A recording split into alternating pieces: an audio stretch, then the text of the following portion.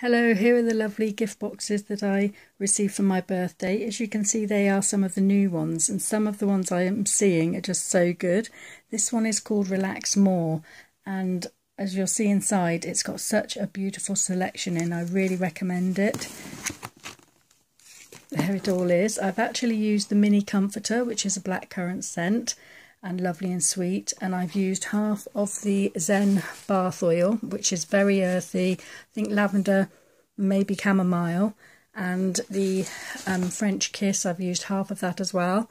That's a lovely earthy lavender scent. But as you can see, you get so much in here. You get the lovely Twilight shower gel, so your good lavender tonka, and sort of lovely vanilla-y sweet lavender scent, and that's the Twilight as well. And this is such a lovely bath, so that's a lovely one to have in here. You get the blackberry bomb that I was just looking at in the other video, and this is the lovely berry scent. It says it has bergamot in, and it is very, I find it quite a rich scent. It really does work well in the bath and make your whole house smell gorgeous. The Serendipity soap, is that right? I think. Oh, I love this so much. This is lavender and chamomile, a beautiful, beautiful blend. So really pleased with that.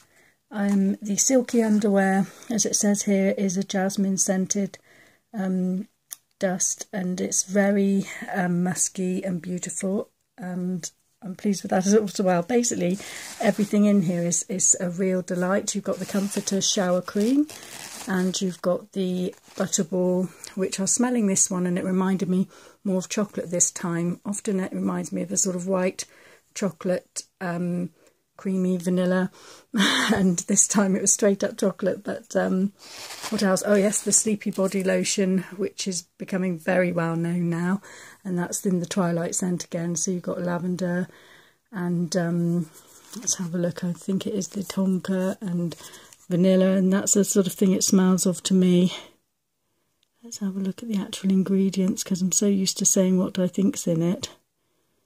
Tonka Absolute, I can see that there. And at the back here, we've got the massage bar, and this one is called Therapy. And I think this has, right there, an orange scent to it, as well as neroli and lavender. Yes, that's it. That's the sort of earthy scent to it. And I think I had this years and years ago.